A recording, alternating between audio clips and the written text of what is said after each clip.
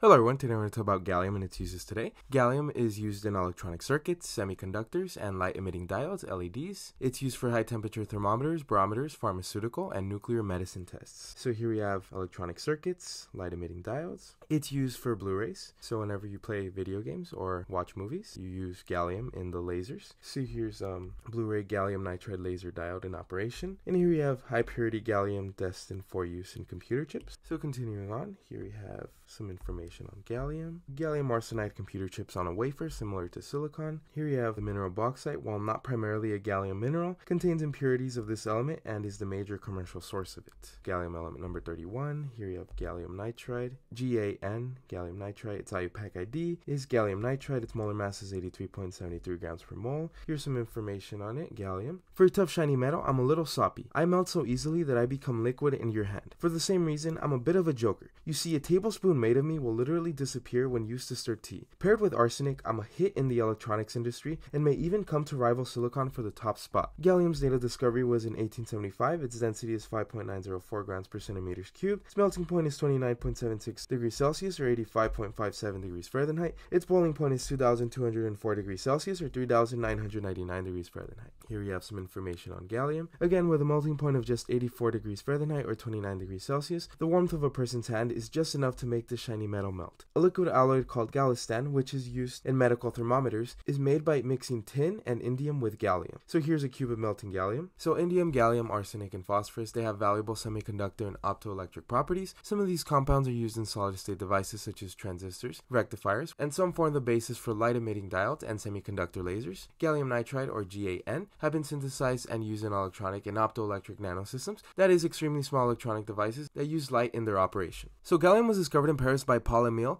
Lecoy de Barbazan, also called Francois Lecoy de Barbazan, was a French chemist known for his discoveries of the chemical elements gallium, samarium, and dysprosium. He observed the new violet line in the atomic spectrum of some zinc, yet extracted from a sample of zinc blende ore, or ZNS. He knew it meant that an unknown element was present. What Bois Bedran didn't realize was that its existence and properties had been predicted by Mendeleev, whose periodic table showed that there was a gap below aluminum, which was yet to be occupied. He forecast that the missing element's atomic weight would be around 68 and its density would be 5.9 grams per centimeters cubed. By November of 1875, Bois Bedran had isolated and purified the new metal and showed that it was like aluminum. In December of 1875, he announced it to the French Academy of Sciences. So though widely distributed at Earth's surface, gallium does not occur free or concentrated in independent minerals except for gallite, which consists of the elements copper, gallium, and sulfur, which is rare and economically insignificant. It is extracted as a byproduct from zinc blende, iron pyrites, bauxite, and germanite. So though widely distributed at Earth's surface, gallium does not occur free or concentrated in independent minerals,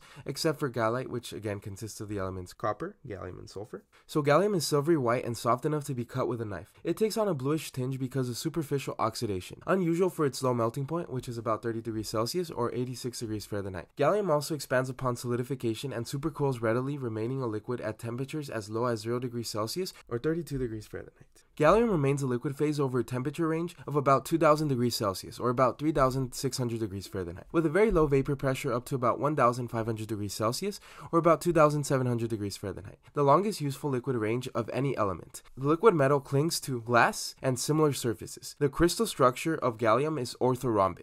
Natural gallium consists of a mixture of two stable isotopes, gallium-69, which is 60.4%, and gallium-71, which is 39.6%.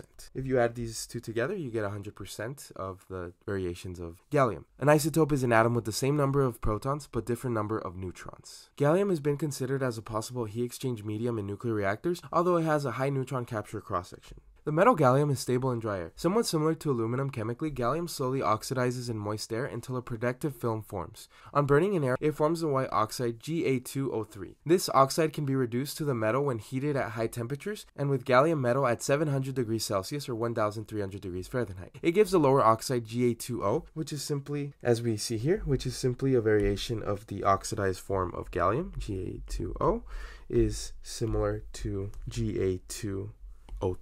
It does not dissolve in cold nitric acid or HNO3 because, as with moist air, a protective film of gallium oxide forms. Here we have gallium oxide. The protective film, gallium oxide, forms similar to the way that a protective layer forms in aluminum. Gallium does not react with water at temperatures up to 100 degrees Celsius or 212 degrees Fahrenheit, but reacts slowly with hydrochloric acid and other mineral acids to give the gallium ion Ga3+. The metal does dissolve in other acids to give gallium salts, and it dissolves in alkalines with the evolution of hydrogen to give galates, such as GaOH4-, in which gallium appears in the anion. Gallium is amphoteric. Amphoteric means that it's able to react both as an acid and as a base. It reacts either as an acid or as a base depending on its circumstances. Gallium reacting with sodium and potassium hydroxide, seen here, sodium and potassium hydroxide, solutions to yield a gallate and hydrogen gas. The halogens attack it vigorously, so it reacts with the halogens. And here I have some information on potassium hydroxide and sodium hydroxide. So that was gallium explained in 20 minutes or less. Thank you everyone for watching. If you liked this video, make sure to like, comment, subscribe. Have a great one.